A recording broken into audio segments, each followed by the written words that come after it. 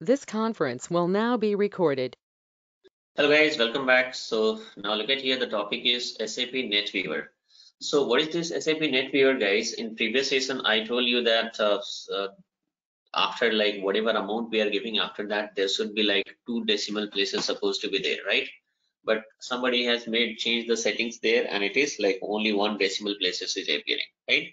So how to control this? Where is the setting of this one? So these all settings are related to your country code, related to the region, related to the currencies, right? Whatever these settings are there, you will be finding here in NetWeaver itself. I'll tell you guys, these settings is already like SAP has given, like let's suppose if you talk about the settings related to the country, setting related to the currencies and all, it is already given by SAP, right? And it is not recommended to change any what is the settings over there, because this is whatever the settings are required is already given by this SAP. And that is why most likely if you watch any tutorials and if you're going to join any classes and all, you won't be finding any tutorial related to the NetWeaver, because uh, there is nothing much, not much changes required here in NetWeaver and all, right? Now, very rarely the changes are required here. And that too, like let's suppose a new country is, formed. Like there are two countries, so now new country is formed. In that case, what is happening? In between, you have to do the implementations. Once the new country is formed, of course, SAP is going to, release some patches for that. They are going to adjust. They're going to create that country code and all. But in between, like even we are also having options to set up the country code into SAP system. But now here we are talking about the decimal place. So let me show you where it is. So I'll just do one thing. Go to here, SPRO, and where is the NetWeaver, guys? I'll show you. Look at here. Here is the NetWeaver. Okay, and go to general setting. Always go to general setting here, and here like countries, currencies, everything is there. Don't do anything. Don't make any changes in terms of countries and all.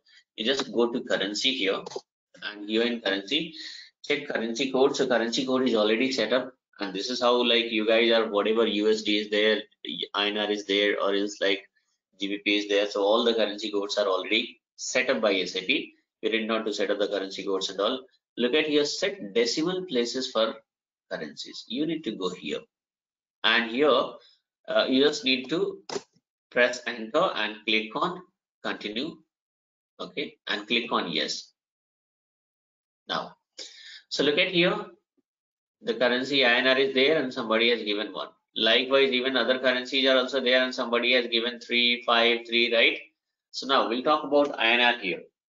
Okay, so 1 means here 1 decimal place. After what you say digit, whenever we are going to enter the amount, after that only 1 digit will, after decimal 1 digit will appear, right?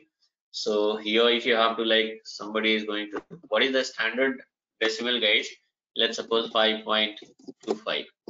So after that, minimum 2 decimal, what is a digit supposed to be there. After decimal minimum, there should be 2 digits, right? But if 1 digit, if somebody has selected 1, it means only 1 digit is going to be considered by system, right? So here, if you have to change it, if you go to FB70, still we are in account receivable. So let me quote the example here. Transaction code of account receivable itself. If I give 1000 and press enter, look at here, only 1 digit is appearing, right? So what we have to do? Okay, so changes doesn't mean that you are going to make it 2. If you make it 2, system will not accept, because 2 is the standard, decimal. After decimal, 2 is the standard digit which is already given by SAP, that after decimal 2 digit will be accepted by system, and this is the standard setting. So if you give 2 here, system will not allow. Look at here, use another input value. So here, if you are coming to this screen, it means instead of 2, either you need 1, 3, 4, 5. Look at here, somebody has given 5, right? I'm going to give 4. I'm going to give 4. Okay, if you are coming to this setting, it means you need to change the decimal, digits or whatever, like after decimal, whatever the digits are there, right? So other than 2, in the sense SAP has already given after decimal 2 digits will be, that is the standard setting. If you come to this setting, then after decimals, either you required more than 2 or less than 2. This is why 2 is not accepted, because system is saying this is already default value. Why to need Why do you need to give 2 here?